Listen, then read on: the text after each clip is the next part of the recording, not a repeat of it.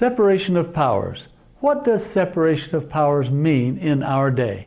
It has come to mean that the government has checks and balances between the three equal branches of the federal government. Each has some control over the other.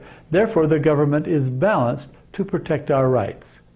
That is the intention of the Constitution. But the three branches of the federal government are not separate but equal.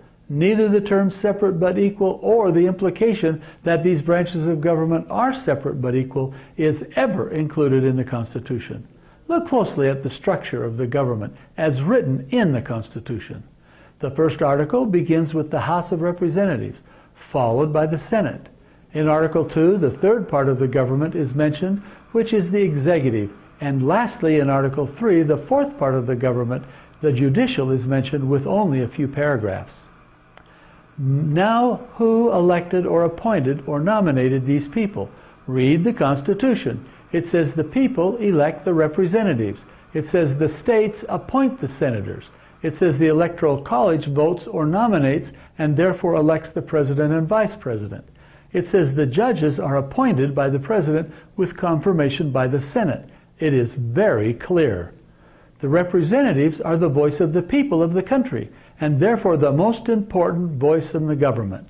The Senate is the voice of the states, and the states had to have a representative just like the people.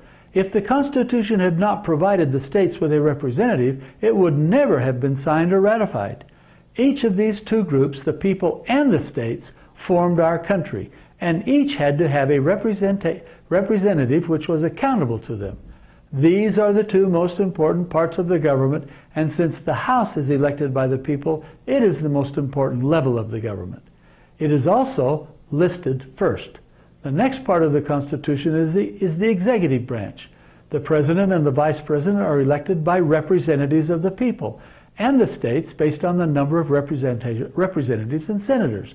Read Article 2, Section 2 of the Constitution to discover how that is to be accomplished.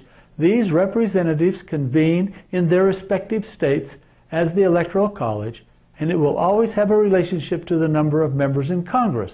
The Electoral College has a specific duty, and they are selected to only perform that duty, and after they're done, they're released. Here again are the voices of the states and the people. Since this is a step removed from the people and the states, the executive is not the equal of Congress. Then comes the judicial branch discussed in Article 3. They are not even elected. They are nominated by the president and confirmed by the voice of the states.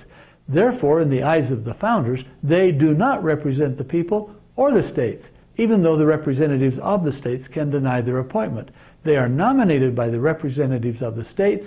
These justices are a necessary part of government to settle points of law and using their judicial power to ensure that all sides get an equal treatment under the Constitution and the laws established by Congress. The Constitution does not provide them with any power over the laws of Congress, and the judicial branch does not make law. Therefore, they are not a check or a balance of Congress or the executive branch.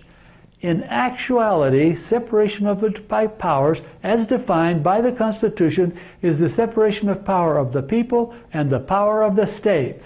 Each of these were intended to have power in the government of the country. The states began to lose their power in 1816 when John C. Marshall decided that the Supreme Court had power over them.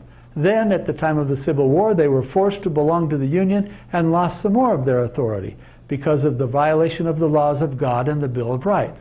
The final and complete loss of their part in government occurred when the 17th Amendment was ratified.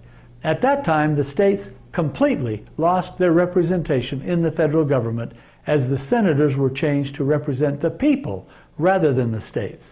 The last major change in our government occurred when the presidents decided they had the right to pass and enforce any laws or regulations they desired. They call these unconstitutional actions executive orders and intend for them to have the force of law. There are no checks or balances in today's government. Even though they're available, no one pays any attention to them.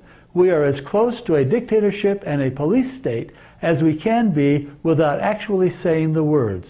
The branches of the government are all taking power unto themselves without any regard to the contract between the people and the Constitution that they have sworn to uphold.